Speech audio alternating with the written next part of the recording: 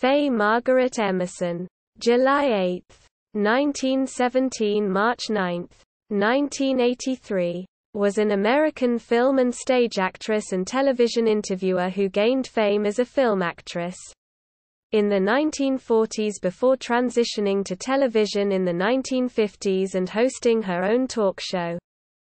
Born in Louisiana, Emerson spent the majority of her early life in San Diego, California. She became interested in theater while attending San Diego State College and subsequently pursued an acting career, appearing in stock theater in California.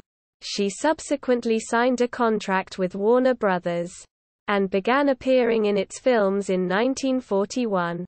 She starred in several films noir, including Lady Gangster, 1942, and Howard Hawks's war film Air Force, 1943. In 1944, she played one of her more memorable roles as Zachary Scott's former lover in The Mask of Dimitrios. From 1944 to 1950, she was married to Colonel Elliott Roosevelt, son of Franklin Delano Roosevelt. In 1949, Emerson began hosting The Faye Emerson Show, a late-night talk show series.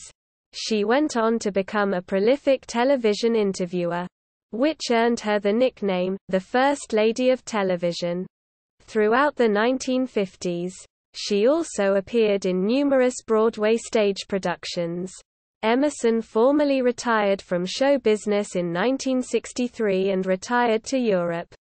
She lived there until 1983, when she died of stomach cancer in Dayar, Spain, aged 65. For her contributions to the motion picture industry, Emerson received a star on the Hollywood Walk of Fame in 1960.